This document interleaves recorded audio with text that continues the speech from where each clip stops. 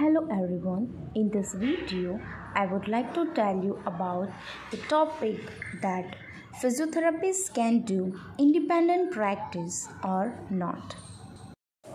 Many says that physiotherapists are not to authorized practice independently. So it is true or not? First of all, let's divide of confusion about title for physio. There are different titles are used worldwide for physiotherapy like physical therapy, kinesiotherapy, physio, but ultimately that all are the same, which is used only for physiotherapy.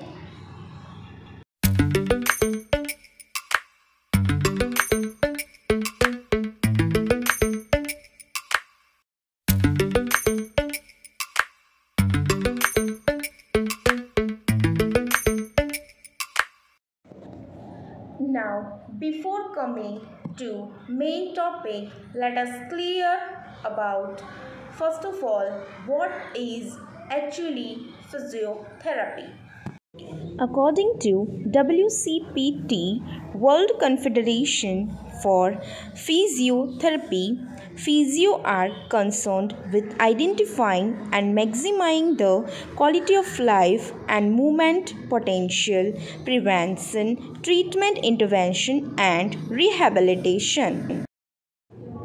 These spheres encompass physical, psychological, emotional, and social well-being. Now, coming back to question whether the physio can practice independent. So, answer is yes, definitely, no doubt about it as per WCPT. Let's see what who says that World Health Organization defined that physiotherapist is an independent practitioner under ISCO code 2264. It says that physio assess, plan and implement the treatment and improve function and maximize movement ability and remove pain cause also. So, it prevents further injuries, disability, impairments and deformities into the patients. Conclusion: physiotherapists can practice independently and can be a first contact practitioner, so obviously there is no need to take reference from another health professional.